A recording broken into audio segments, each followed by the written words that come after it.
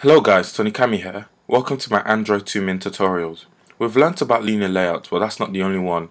In this tutorial we'll cover relative layout. So what is relative layout? The children of a relative layout are displayed relative to each other. So you can specify stuff like, hey text view element, always be to the left of this button view element.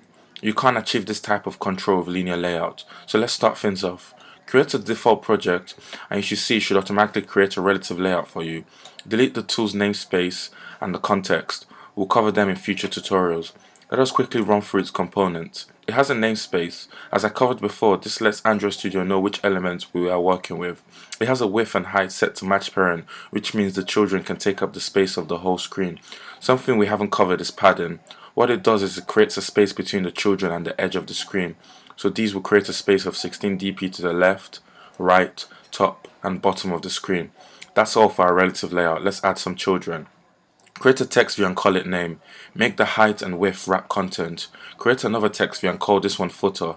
Then an edit text which fills the width of the screen. Finally, create a button and make it wrap its content. As you can see, they've been added with no structure. So remember, in relative layout, structure is added by defining how elements relate to each other.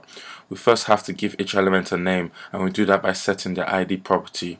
Do that for all the elements. And now we can make this look good.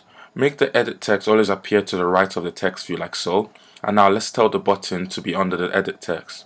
We can also tell the elements what to do inside the parent. For example, we can make the button align to the right, like that, and also make the footer text view align to the bottom too. That's it for this tutorial guys. Thanks for watching.